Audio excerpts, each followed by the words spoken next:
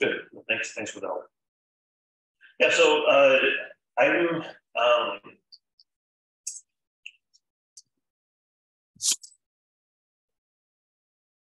there we go.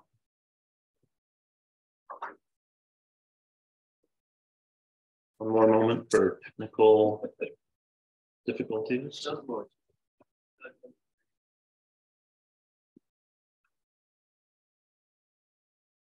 Okay.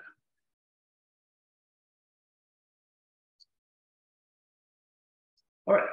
Yeah, so I get to tell you guys a bit about galactic black hole and neutron star systems. And myself, most of my work has been on galactic black holes. That's what I did my PhD on. For my research, I mostly explore galactic black hole systems with NICER and NuSTAR and similar instruments. And I'd like to give you a little flavor of these systems in these couple of talks. So what I'm going to tell you about today is just introduce you to X-ray binaries, give you a little overview of these systems, tell you about how some of the nomenclature for how we describe them, distinguish them. Some of the taxonomy is a little bit dry, but it's a language that is necessary to be familiar with to sort of engage with the science of these systems. And then we'll get into more fun stuff, talking about a little bit about how these are formed, how we discover these systems. I'll tell you about how we measure their masses, and talk a little bit about accretion, spectral states, and jets. And Dan gave a really fantastic overview of a lot of the physics that sort of underpins this, so that's much appreciated. In my next lecture, I'll get more into some topics that you heard about from Dan today, like reflection. We'll speak a bit about. But to begin, I want to give you just a vision of what a typical X-ray binary system looks like. So we have a compact object, which is being poured onto by an accretion disk that is funneling matter from some close by companion star. This companion star is leaking into what wants to be a ring orbit, but viscous forces within that ring spread it out both inwards and outwards into a disk. And as that funnels matter onto the compact source, you can get outbursts. If it's a neutron star, you can get thermonuclear bursts, and you can get brilliant jets. So if you had an infinitely good optical telescope, presumably you would see something that looked a bit like this. But if you had a perfectly good X-ray telescope, what you would see is a point smaller than this pointer here, right in the center. Because all of the emission that comes from these systems in X-rays is really coming from the innermost hundreds, maybe thousands of kilometers compared to these scales of millions of kilometers. Okay, so now to bring you into some of the taxonomy of these systems, there are a number of dichotomies when discussing X-ray binaries. So we have neutron stars and black holes. We also have high mass X-ray binaries and low mass X-ray binaries. And more in terms of the physical mechanisms, we distinguish between systems which are wind-fed versus those that are powered by Roche globe overflow. And furthermore, we distinguish between persistent and transient systems. So this is a long laundry list, but to a large extent, these are very closely correlated items with one another. So I want to emphasize that these are associations only. There are exceptions where something might be, say, low mass but wind fed and vice versa. So some things jump across, but in general, high mass systems tend to also be wind fed and persistent. And in general, low mass X-ray binary systems tend to be fueled by Roche globe overflow and be transient. Now, the sort of a mundane difference between black holes and neutron stars is that a neutron star has a surface. That's, of course, trivial and obvious, but it has very important consequences for us as observers when we are trying to distinguish between, when we have a new X-ray source in the sky, we want to distinguish, is this a black hole system or is this a neutron star? So important consequences of having a surface is that the neutron star, unlike a black hole, can also harbor very strong magnetic fields. This allows it to produce thermonuclear bursts, and well, this allows it to produce pulsations, but also the surface allows for the presence of thermonuclear bursts. Likewise, having a surface means that matter that is streaming in and hits the surface also heats it. So there's extra thermal emission that comes from having the surface, whereas for the black hole, it simply gets swallowed by the horizon. The corollary to that is that neutron stars will emit more than a black hole for a given mass accretion rate. And that's, again, because that matter, when it falls onto the neutron star surface, has to produce consequential thermal emission. Another important distinguishing characteristic is that black holes can have very high spin rates. So as Dan mentioned, they can have spins essentially up to 1. This is out of reach for a neutron star. The most extreme equations of state, if you push the theory of the structure of a neutron star to its limit, you can only manage to spin one of these models up to about 1500 hertz. That's a dimensionless spin of 0.7. And in general, we find and expect that most neutron stars have spins much below this rate. Okay. And just to show you some of the early evidence for the existence of a horizon, before we had a beautiful image from the Event Horizon Telescope that proved with the shadow that is beyond doubt that black holes are real and exist in nature. One of the early pieces of evidence was that in quiescence, black holes, even though harboring much more massive compact objects than their neutron star counterparts, are preferentially fainter than the neutron stars. This is for the same reason I just described, that the neutron star surface emits, and the black hole does not have such surface emission. I mentioned bursts. So neutron stars, when they accrete at relatively intermediate or low rates, produce a kind of thermonuclear sputtering. So this is sort of like, I guess, when you're trying to get a car going and you hear a putt as the engine is firing up, you have gas that falls onto the neutron star, and when it reaches a threshold, it will ignite a burst of emission lasting some seconds to minutes, and that'll repeat once enough more gas supplies. So these type 1 X-ray bursts are very commonplace in neutron stars and are a distinguishing characteristic. So if you see a new transient and you see bursts, or if you see pulsations, you know you have a neutron star and not a black hole. Into the characteristics of high mass versus low mass X-ray binaries. Contrary to what you might intuitively expect, that high mass means a black hole, low mass means a neutron star, this is really distinguished based upon the companion star. So a high mass X-ray binary has a very, very massive companion star, a low mass X-ray binary, a low mass companion star. So the sort of A and hotter is the dividing line to make something high mass instead of low mass.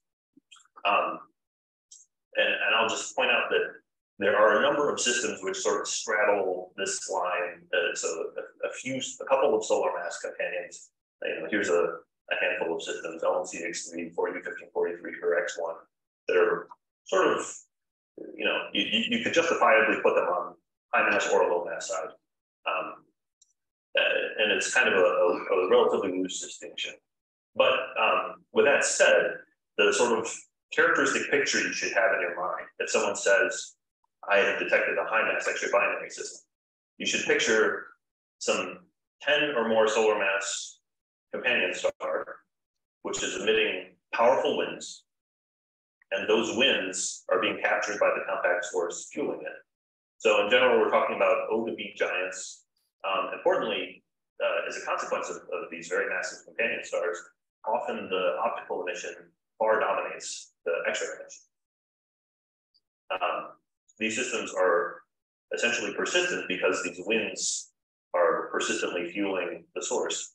By contrast, Roche flow overflow systems tend to be transient in nature. So this is where a companion star is close enough that it is fully distorted into a teardrop shape, filling its Roche flow, pouring matter into a disk, and that disk undergoes intermittent instabilities, causing sort of a catastrophic cascade of disk gas onto the black hole, or onto the compact object, black hole, sorry. We're usually talking about a K to M dwarf companion star, and here the optical emission is several orders of magnitude below the X-ray emission.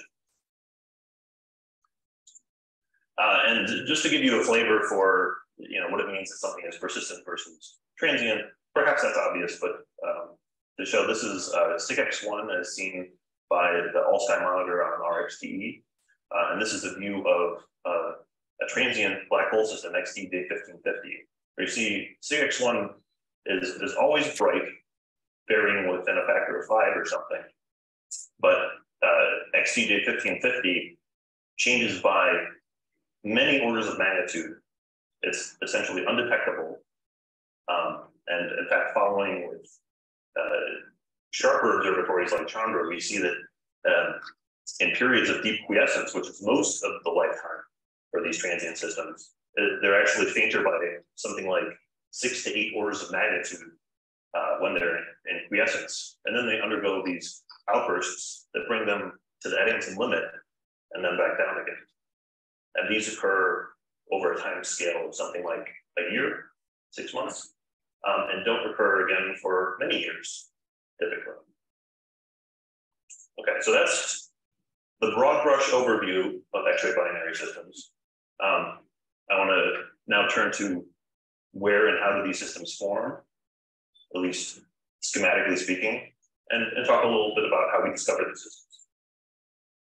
So this is a picture of a stellar nursery, in this case, NGC 2244, in which you see a beautiful nebula of gas and bright O and B stars that are formed, newly born stars.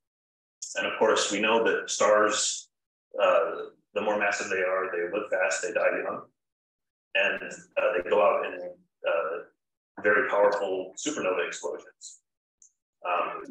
And from these supernova explosions, we think that the Milky Way has produced something of order 100 million black holes. This is a very uncertain number. And we expect that there's something like a factor of 10 more neutron stars than black holes roaming around our galaxy. The general map for how this occurs is something that should be familiar to all of you, but essentially the more massive the star, it goes through more extreme phases in its post-main sequence life and undergoes a more violent explosion. So the most massive stars we think are likely to form black holes. These are generally more than several tens of solar masses. The progenitors, that is. For stars that start off in sort of the 8 to several tens of solar mass range, we think this will likely produce a neutron star. But I will also just comment that if you look at the details of models by, for instance, Stan Woosley and others, these are not strict rules. It looks like there are different mechanisms that can occur in different mass windows. So this is really schematic only. But in any case, this is the roadmap for how we think stellar evolution evolves to produce neutron stars and black holes. And I'd like to now just briefly comment that a black hole is really an inevitable consequence of having sufficiently massive stars. The reason is that the way that you stave off nature forming black holes is you have some pressure that resists the pull of gravity. So happily here, electromagnetic forces are keeping Earth beneath our feet and not crushing Earth into a black hole. That's very fortunate. Of course, we know if you squeeze further, you'll end up with electron degeneracy supported white dwarf. If you squeeze that further, you'll end up with a neutron degeneracy pressure supported neutron star. And so the schematic for how this proceeds looks something like this, where you have a term here for pressure support that goes like mass over r squared. The problem is that when you correct the Newtonian description of this for relativity, the pressure support also adds mass. So eventually, when you try to stave off gravity, at some point, you are contributing to your own demise. So at some sufficient mass, an object will that is trying to withstand the force of gravity is by its own pressure, in fact, contributing to the inevitable march of gravity forward. So at some point, gravity wins, and you end up with a black hole. If you want to invoke extra pressure supports, quark stars and the like, eventually they will also succumb to the same thing. So this is a sort of wild consequence of general relativity. Turning now quickly to sort of a picture of how this evolution takes place, again, a very cartoonish view. We think what happens is in some cluster of stars, the progenitor system for what becomes an X-ray binary is likely there are two large massive stars that are in a binary together. So two OB main sequence stars, for instance. Now, as the more massive one evolves, it will end up overfilling its Roche lobe. And eventually, it will pour matter onto its companion, undergo a supernova explosion. And in the course of that supernova explosion, it can receive a kick. Now, I want to pause and do a quick quiz for the audience. If we had 20 solar masses of star that explodes in a supernova, and it loses, and say, in this case, we'll pretend a 1 solar mass companion. Let's say that it loses 12 solar masses of material in its explosion just from the supernova. Ejected. What happens to the binary? Can anyone? Elongated orbit. Elliptical orbit. Elliptical orbit? Good guess. Anyone else? If you lose more than half the total mass, you necessarily unbind the binary. So you've lost more than the binding energy of the system itself. So this is called a Blau kick. But essentially, if you lose sufficient mass, the binary can completely separate. So that's one important way that systems that we would like to turn into X-ray binaries can frustrate us and end up roaming off doing living separate lives. But the other important thing that can happen is that the supernova process itself can be intrinsically asymmetric and actually produce a kick. And we see this kick both in some of the models of supernova explosions, but also in the spatial distribution of neutron stars and black holes on the sky. They're sort of puffed out from the plane of the galaxy. So we think typically there's kicks of order of hundreds of kilometers per second that happen in the process of a supernova.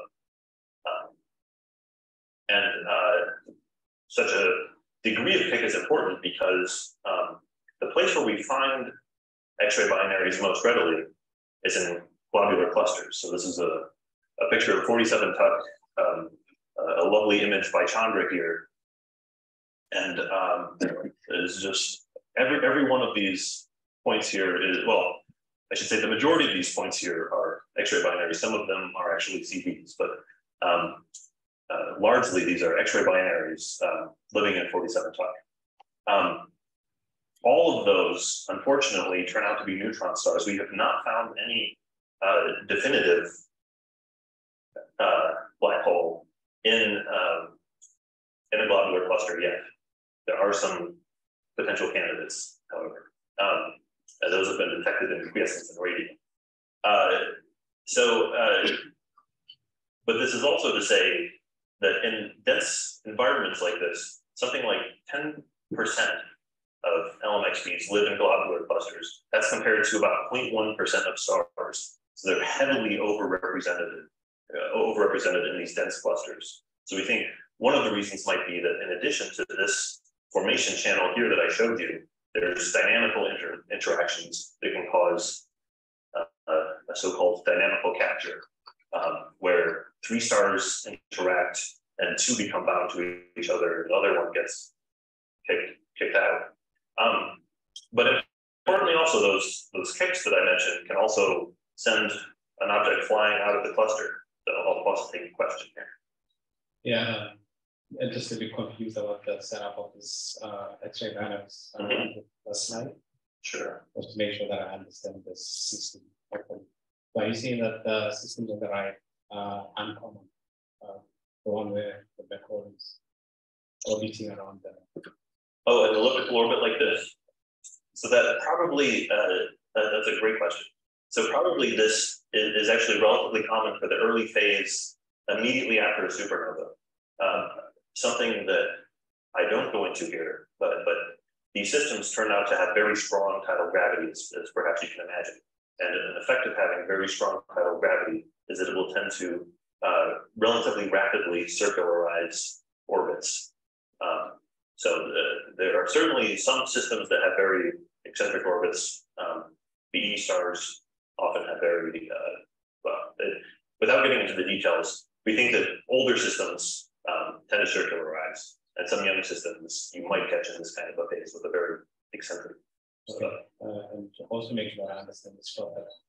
So on a system of a binary system, are those two sources stationary or they are constant orbits? Could you say that one more time? I'm not sure I followed. I mean, in binary systems, yeah, are those sources stationary or they always? Oh, they're orbiting about a mutual center of mass. Okay. Yes. You know, generally in low mass X-ray binary systems, the center of mass is very close to the compact object. But in a high mass X-ray binary, like for SIGX1, for instance, it's somewhere that's relatively in the center of those two. So they look like they're both swinging around on the sky. But if you could spatially image a low mass X-ray binary, usually for a black hole system, usually what you would see is the companion star doing circles around the black hole with some very small perturbations on that. Thank you. Sure.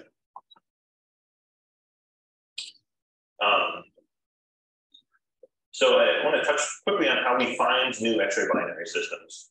And what's a little bit frustrating for those of us who were not around in the golden age of X-ray astronomy's discovery, the first X-ray telescopes being built, is that we have to play a waiting game. So we can't go out and find new X-ray binaries in our galaxy. We have to wait for them to come to us. At least currently, that's almost entirely how it's done.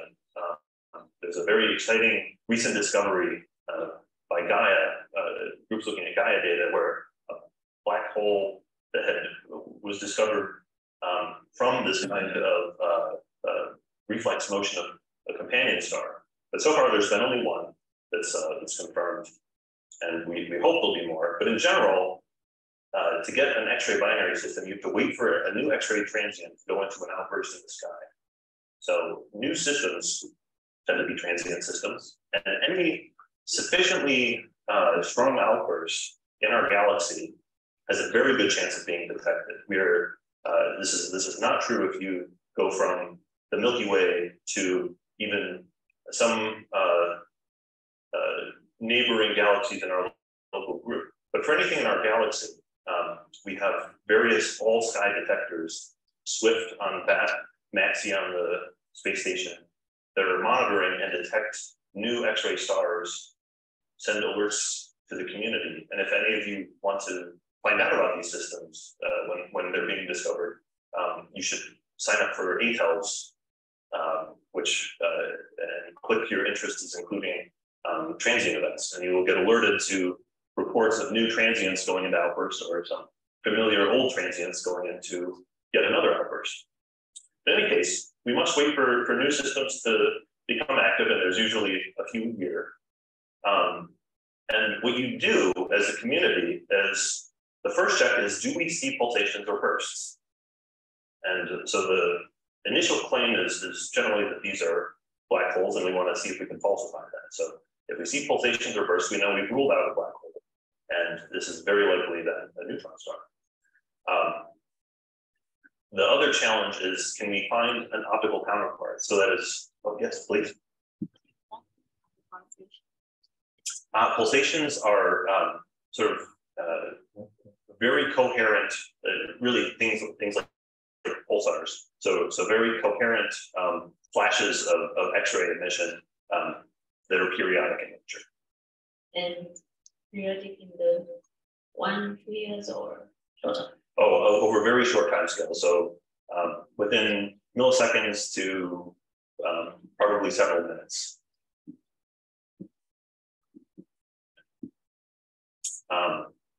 Yeah, good question.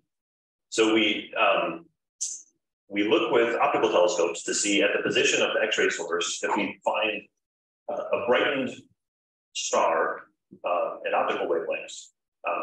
That being an indication that this new extra optical light is coming from the accretion disk, which is sort of enlivened by a new outburst.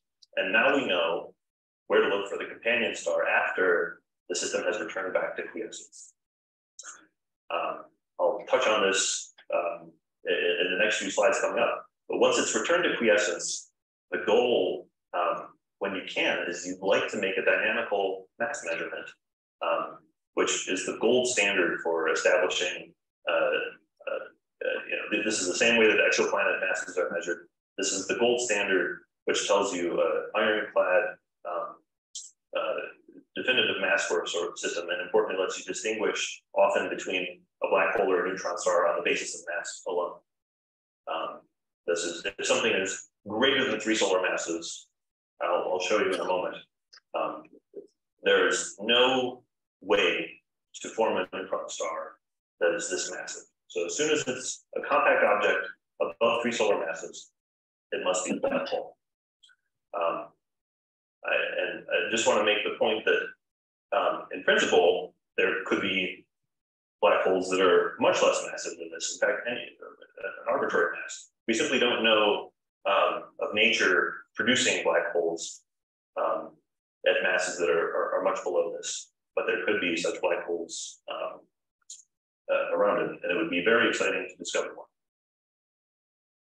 Okay, so I told you that for discovering new systems, essentially we play a waiting game trying to find a new transient. And very roughly, 70% of the transients that go bang turn out to be black hole candidates. So most, and black hole candidates means they show every character of being a black hole, but we haven't confirmed their mass. So they're simply a candidate for being a black hole until we've measured their mass and proved they're a black hole.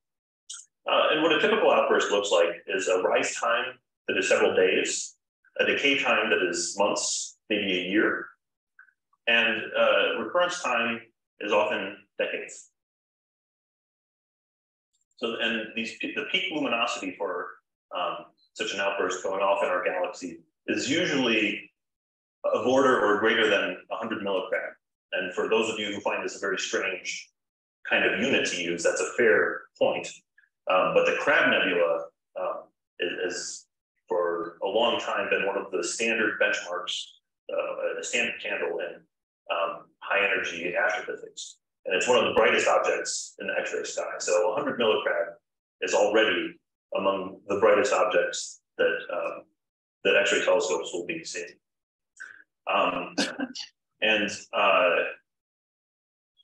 Again, what we wait for when something has gone into outbursts to do the dynamical measurements is we wait for a return to quiescence, which is most of the lifetime for these systems.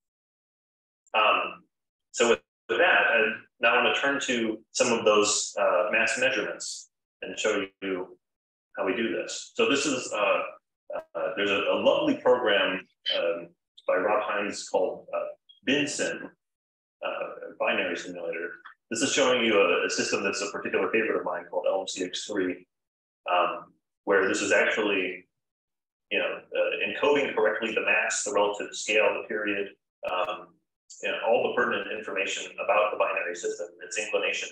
So if we had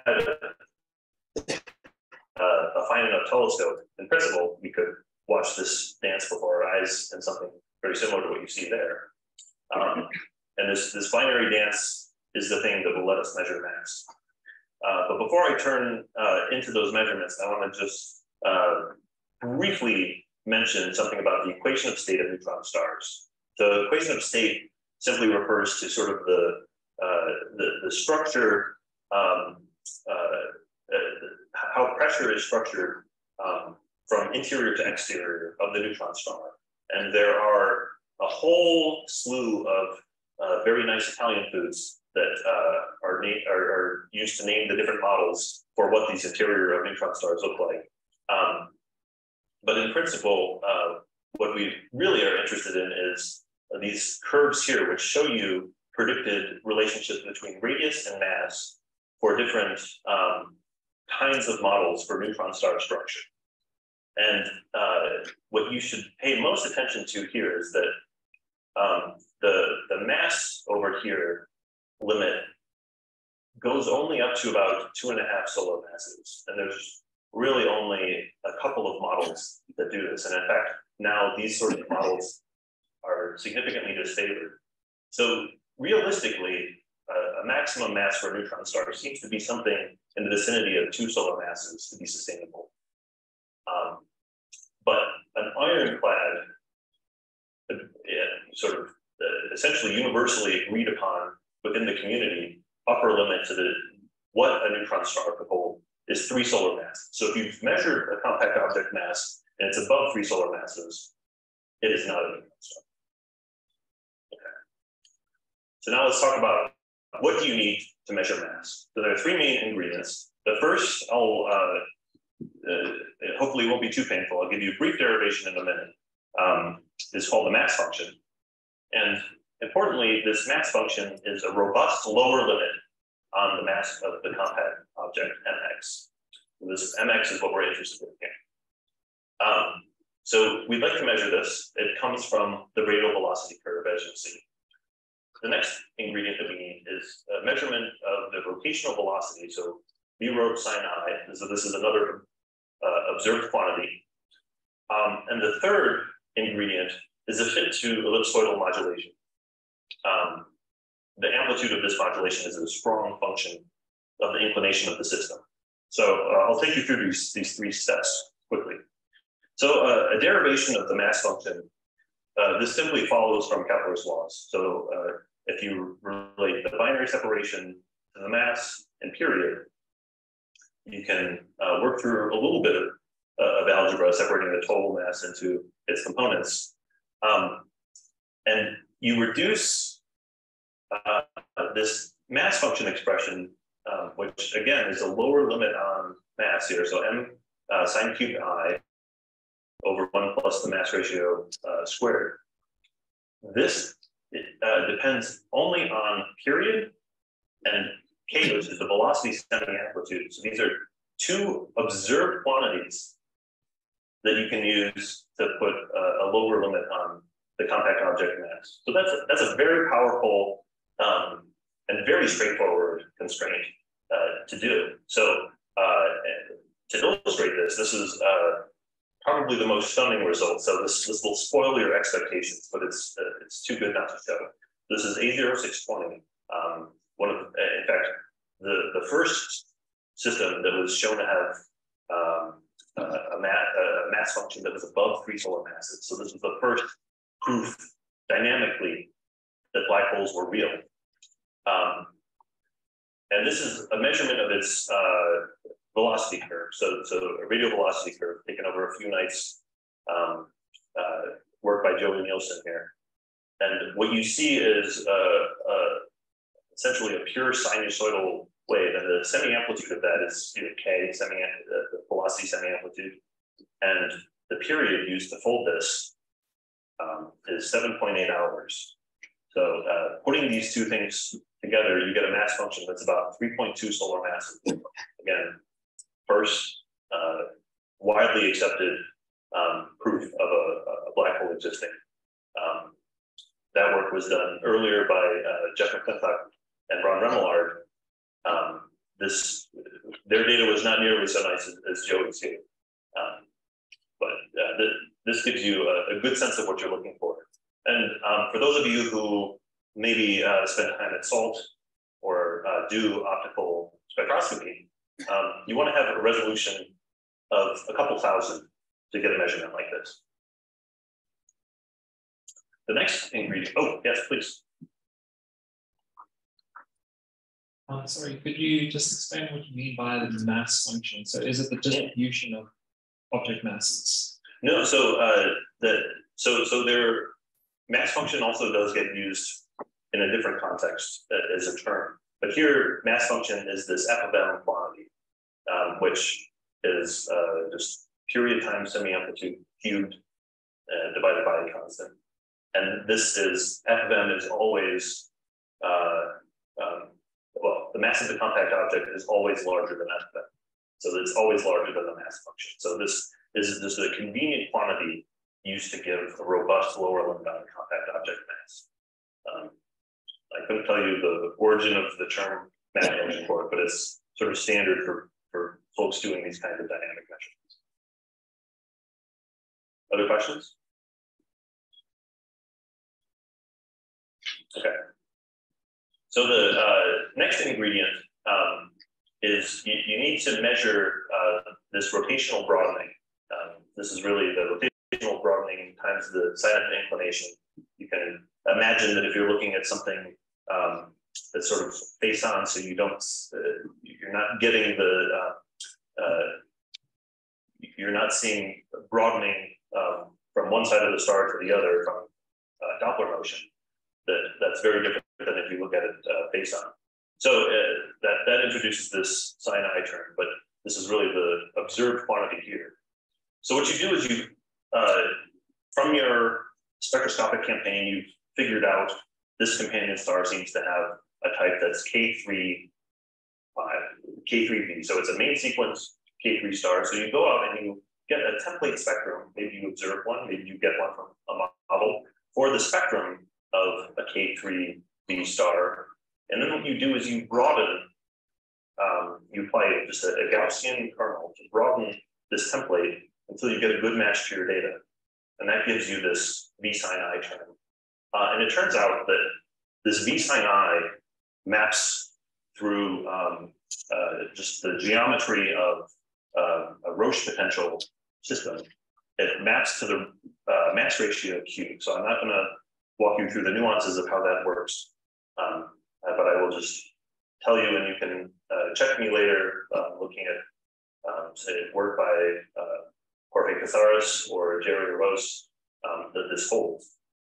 But making these kinds of measurements, I will point out, you need better resolution than you need to do the radial velocity. So this is 5,000 or better for a campaign like this.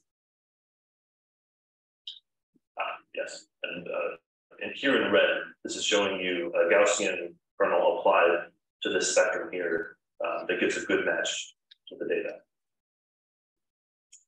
The third ingredient is fit to the ellipsoidal modulation to determine inclination. So this is showing you a fit to 0J1655-40, so the brilliant microquasar stellar mass black hole here. And what you will pick out by your eye is that over the course of one period, you have not one modulation, but two, and the modulations are asymmetric. So that I'll explain in a moment why that is, but the key now is that this mass function plus mass ratio plus inclination gives you the complete solution to mass. So I want to step back here and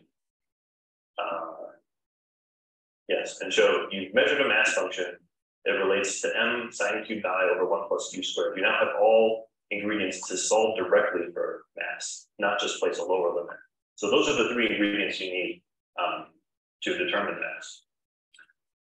So now let me explain quickly why do you see this twice per period modulation, and what does that look like?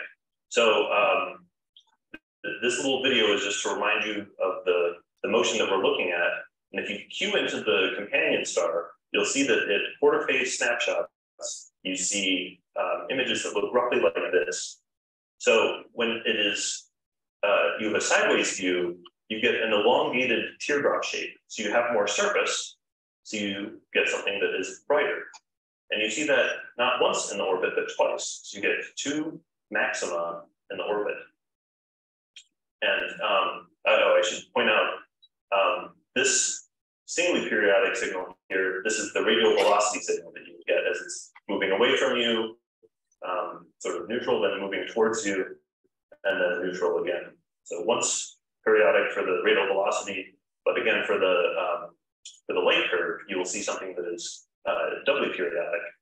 And another important distinction is that these two views, when you have the apex of that teardrop pointed at you versus you're seeing the backside of the star, these do look very different from one another. When you're looking at the tip of that teardrop, it is so-called gravitationally darkened. So you get less emission when it's pointed at you. And conversely, when you see the backside of the star, the tidal force is pulled it in a little bit. So it's actually gravitationally brightened. So you get asymmetry between those. And the important punchline is that the amplitude of the modulation that you see is entirely dependent on the inclination. You can imagine if you're looking at something completely face on, what you see is actually constant. It doesn't show any variation whatsoever.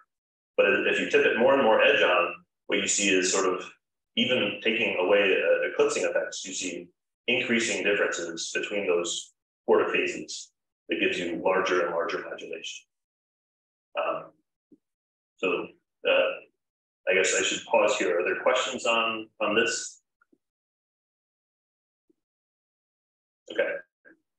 Oh, yes, please. Yes. So when we are modeling the light curve for mass ratio, to obtain mass ratio, then when we do it for an actual case, are we factoring in effects of this or and effects of, for example, a third body on the companion? Yeah, so often it is important to include a component of emission from the accretion disk, which sort of acts as like a dilution term for the amplitude of that modulation, since you don't just have pure light from the star without any contribution from the disk. And sometimes including a hotspot, especially for a system that's more active, a hotspot on the disk where the tidal stream impacts the disk, that can also be important. So you're absolutely right that some of the models do take these kinds of things into account when doing it in detail. Thank you. Jack, would you like to comment on the effects of the radiation on radial velocity curves? No, not at all. No, this is a very good point. So in general, what we try to do by picking systems in quiescence is avoid this complication. We've several measurements that have been done on systems that are bright and active using absorption line spectroscopy have been shown to be incorrect. What's being measured is actually a velocity in wind instead of a structure that is at the surface of the companion star. So we really like to make measurements in quiescence when possible. I will show in a couple of moments a slide that touches on a technique to use when you have significant X-ray irradiation. It's called the Bowen line fluorescence technique, which I'm sure you're familiar with, David, but for everyone, it's important if you do have an X-ray active system to try to use a different technique.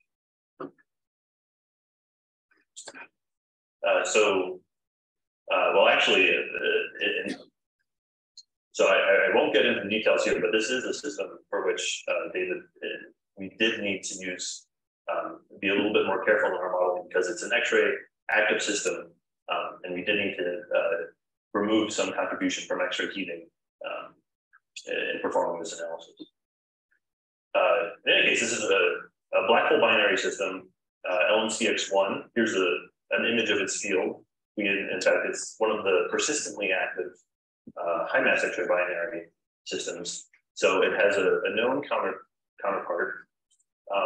And what we did was we brought some telescopes to the Magellan, or brought ourselves to the Magellan Observatory and used the Mike spectrograph with a slit placed over LMCX1 to make some measurements like this. This is showing you red overlaying a model on top of the data in black. And you don't need to pay close attention to the different lines here, but it's useful to know that there are many lines that you observe. And all of these lines will shift together in synchronicity with the motion of the star over its orbit. So by making measurements over its orbit, we were able to get a not nearly so beautiful radial velocity curve as I spoiled you with before, but nevertheless a strong constraint shown here in the solid line after correcting for the effects of irradiation in the dashed line. We measured rotational broadening by modeling out a template star and got very consistent results using different lines, getting a measurement of around 130 kilometers per second. From the ellipsoidal modulation, which you will note here is rather noisy, we were still able to tease out a good constraint on the inclination. Here, Jerry Aros led this effort. He's an expert in this kind of modeling, and also recently has been doing a lot of exoplanet modeling with the same kinds of techniques.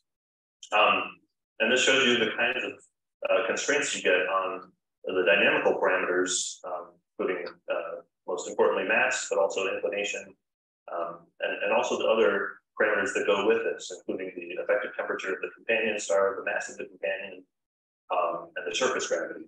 So there's some details I didn't get into here. In any case, these turn out to be important ingredients for going about measuring the spin of this system, which is something I'll tell you about, not in this lecture, but tomorrow. Yes, and this is a nice little cartoon of the system here with the sun. The scale is a very unimpressive dot, and the very powerful winds of this giant companion star that are shining on the 11 solar mass black hole, shown here in the schematic. So this is the last thing that I want to mention here, but without getting into the details, is the so-called Bowen line technique. So I call this a black belt topic. It's not something that you necessarily need to retain from the lecture, except to know that if you need to, you should look up this technique for your system of choice. Briefly, there's a very nice fluorescent process that occurs where nitrogen-3 is powered by fluorescence and then decays to produce carbon and oxygen lines. And this Bowen line shows up as a triplet. And this triplet, which is, we know is a fluorescent spot on the surface of the companion star, we can measure the dynamics of this fluorescent feature for an X-ray active system and use that to place dynamical constraints. So the first and the brightest object in the X-ray sky is SCO-X1, and it was in fact the first object detected other than the sun by Riccardo Giacconi. This was sort of the system that gave birth to X-ray astronomy as a field. So it's a very special one. And this Bowen line technique was used to measure its mass by Danny Steeves and Jorge Casares. So for those of you interested in studying bright systems, measuring their dynamics, you should file this away and look up the details of that technique. This shows you a trace of that triplet as it's moving with the motion of the star. Okay, so I want to turn to some results, and these results both because most of my work tends to be on black holes, but also because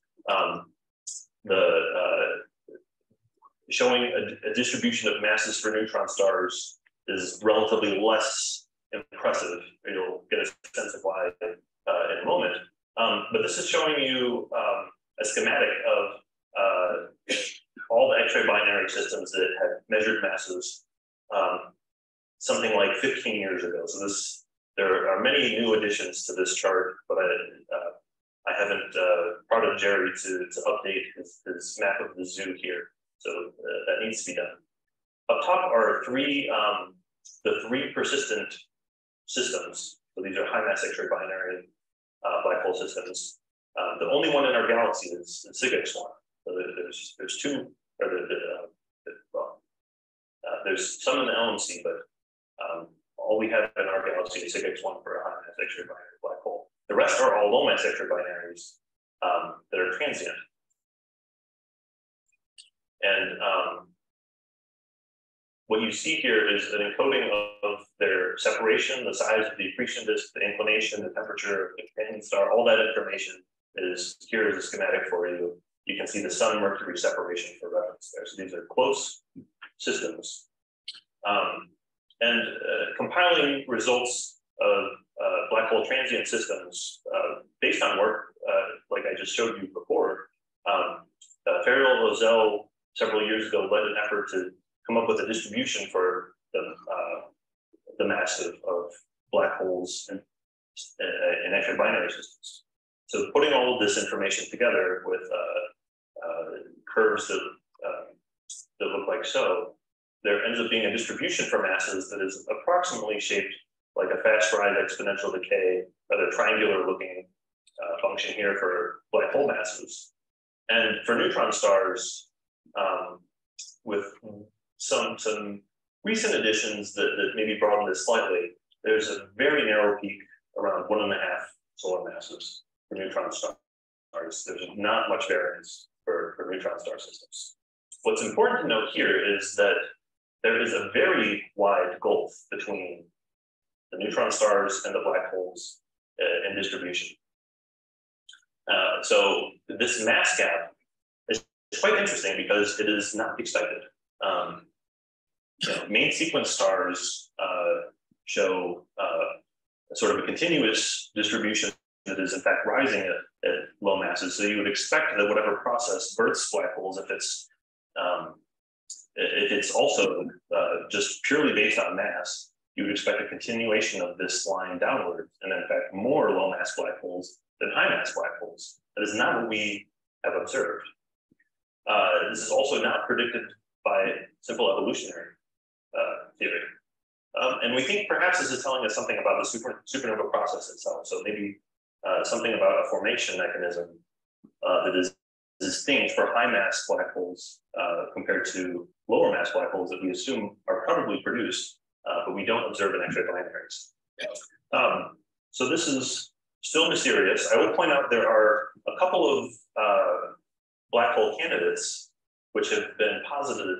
There's indirect evidence that they're likely to have very low mass black holes in them. So this includes 4U 1957 plus 11, IGR 17091, but these have not been dynamically measured.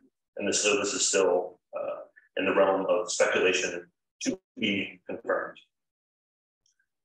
And with that, I'm going to move to my final topic, which is telling you a little bit about accretion states and jets. And I'll turn more to that in my lecture tomorrow as well.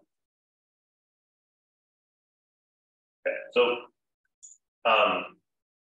the canonical, really the discovery of states and state transitions came about in the late 70s and early 80s, looking at SIGX-1 as this prototypical black hole candidate source, where they saw that sometimes SIGX-1 had very strongly peaked low energy emission. So you see that here in this peak that's around 1 keV.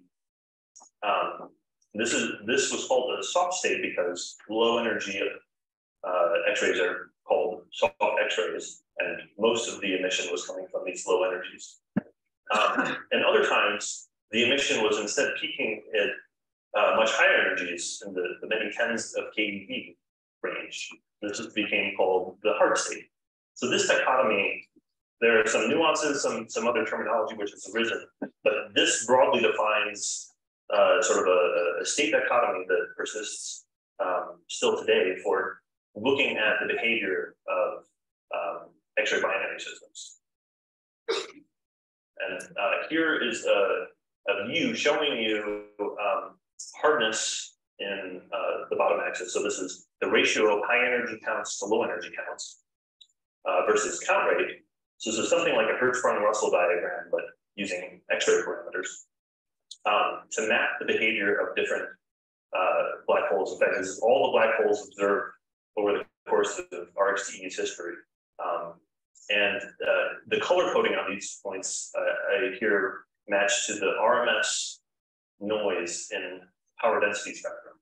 So that's kind of a mouthful. I didn't catch Diego's lecture yesterday. If he hadn't talked about that there, he probably will at his next lecture. But broadly speaking, this RMS noise is roughly how much flickering there is over a broad range of frequencies in in the black hole system. So it's an integration of the power density spectrum over a characteristic frequency range.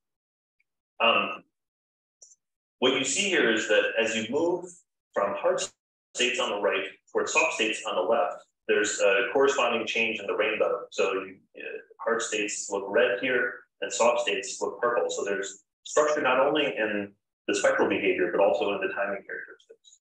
Yes, please.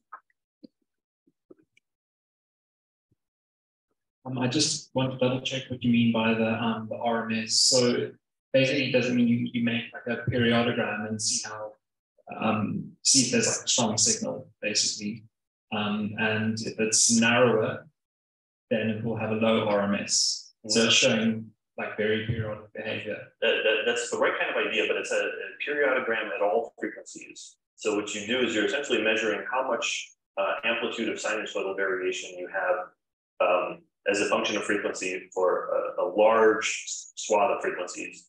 And when you integrate that to take an average, that gives you the RMS. So this is not one strong single peak, but it's sort of an aggregation of the noise characteristics of the system at this range of frequencies. So I think Diego's lecture will probably touch on this and make some of that a little more clear. But this is essentially continuum emission or continuum behavior in the power density spectrum. Just simplistically, it's the amount of scatter. Yeah, so yes, so in the light curve, it will look like sort of a lot of scatter noise. So this is sort of where I refer to it as flicker noise. That's at least my own mental mapping of how this looks, and that's exactly right.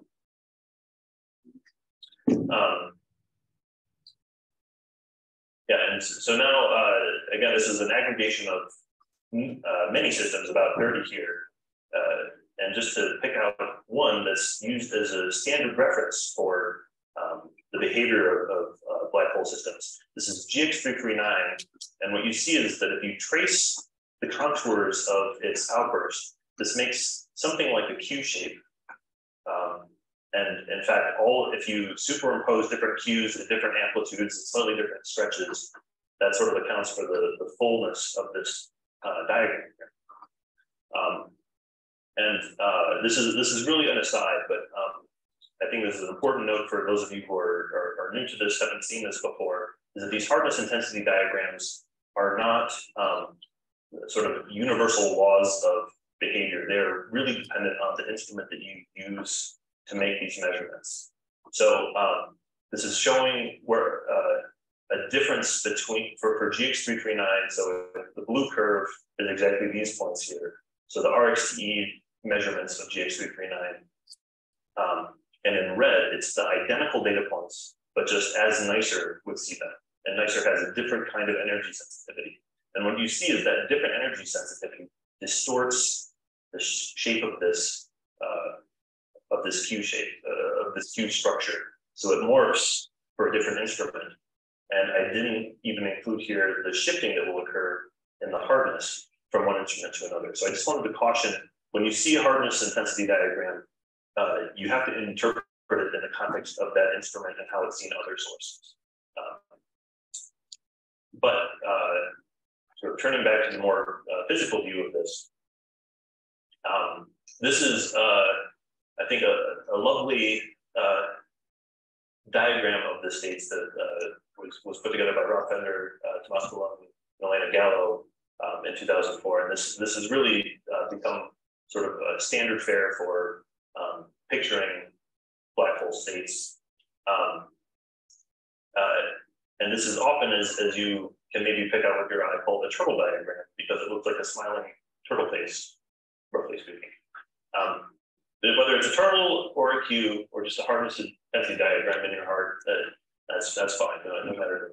But what's important physically is I want to call attention to the rise in a hard state that you see here. So when a new transient emerges, it will often be in this hard state, rising in brightness, then transitioning leftwards towards a soft state, where it then falls in intensity, and then swings right to return to a hard state. So soft and hard are marked here in blue and red. Things that are in the middle are generally called intermediate. And some people call some parts of it soft intermediate, hard intermediate, and so on. But most important are sort of hard and soft, and then and knowing the transition between. What I didn't call attention to before is this line right here. This is that I included. This is the so-called jet line. And when the system going through its transition crosses this jet line, it does something really important sometimes. Systems that are microquasars are called so because they eject ballistic,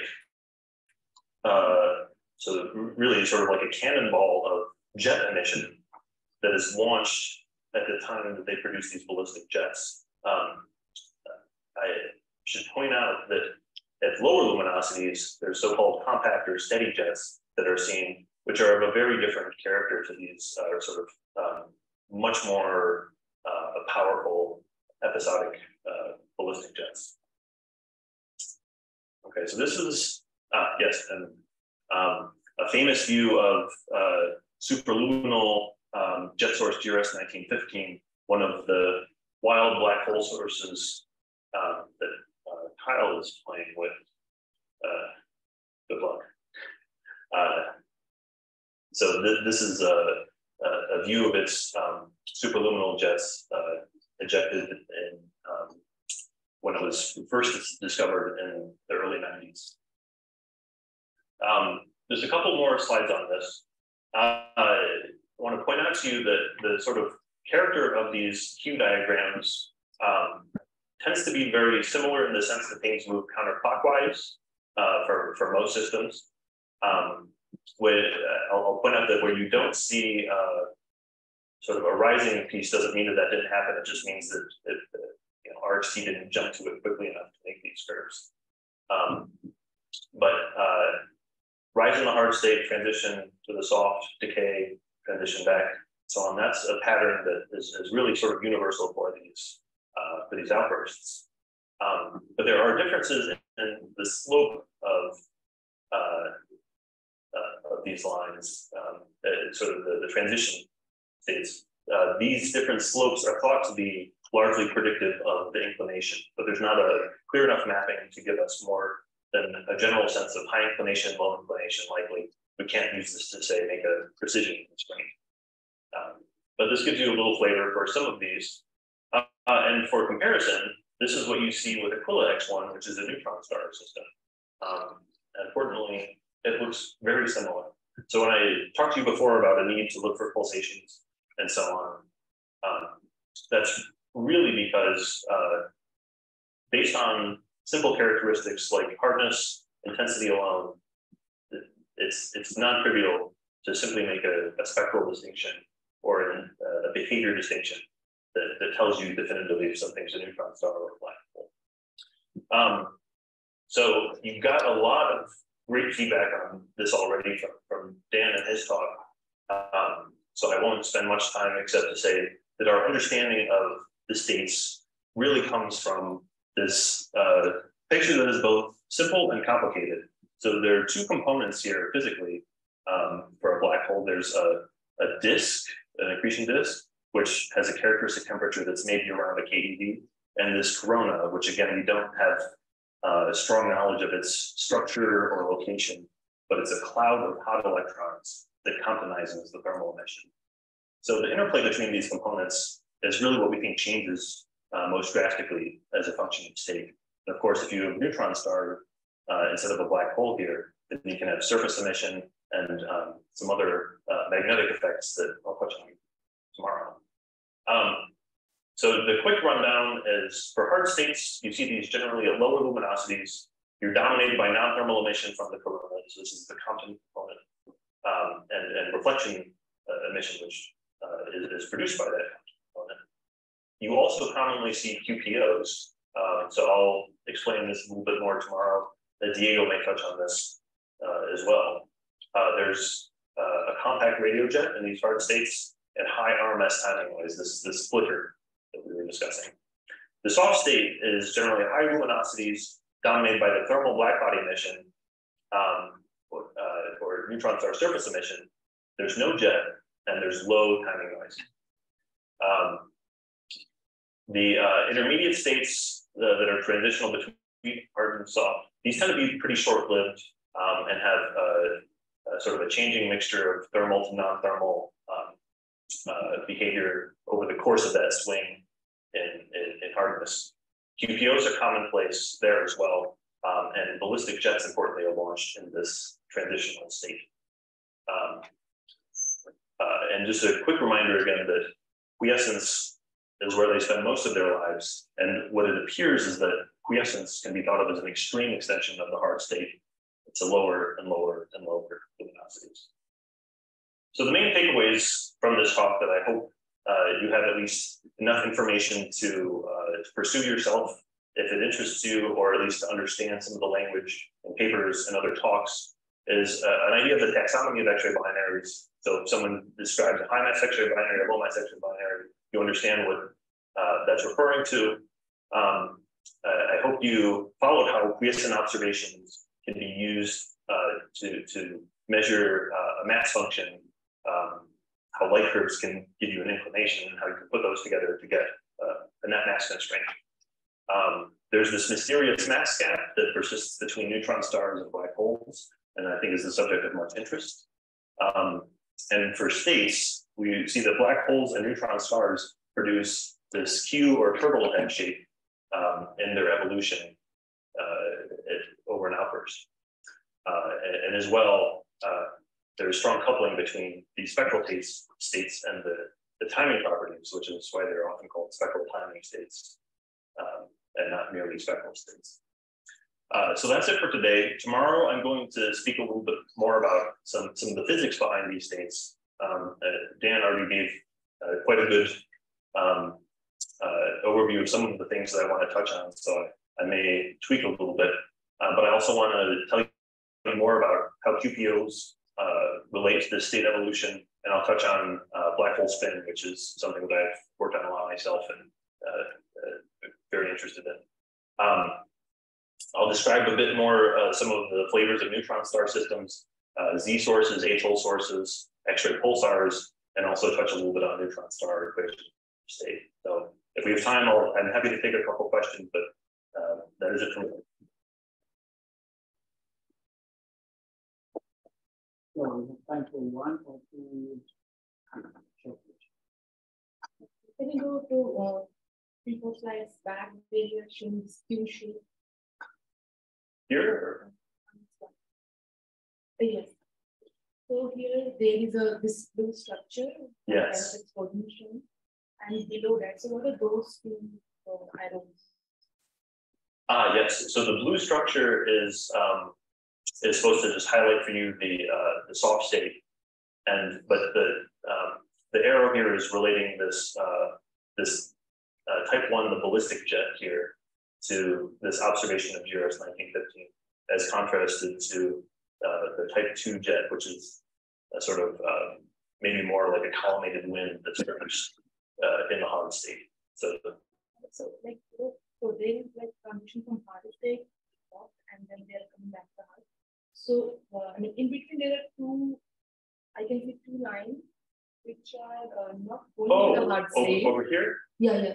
Yeah. So sometimes I would say neither of these kinds of behavior is especially as common, but we do see sometimes there are little swings in hardness, and especially this production of the ballistic jet. There can be some looping that occurs where multiple ejections take place as there's a little bit of cycling at the point of transition. So it seems that sometimes whatever change in the structure between a hard state and a soft state needs a few passes to sort of fully commit to being in a soft state. So that's what this loop is representing here. And the smile of the turtle, sometimes you see excursions that get a little bit harder and then it goes back, but it's maybe sort of an analogous attempt to go back to a hard state, but it's not ready to yet. So it has to decline and further. just one quick question. So in the very beginning, you had shown the different schematics where after the explosion, it is possible that it may spiral around in the elliptical orbit. and it can also get kicked away from the system. Yes. So is it the kicking is just a theoretical concept, or is it possible to observationally detect them?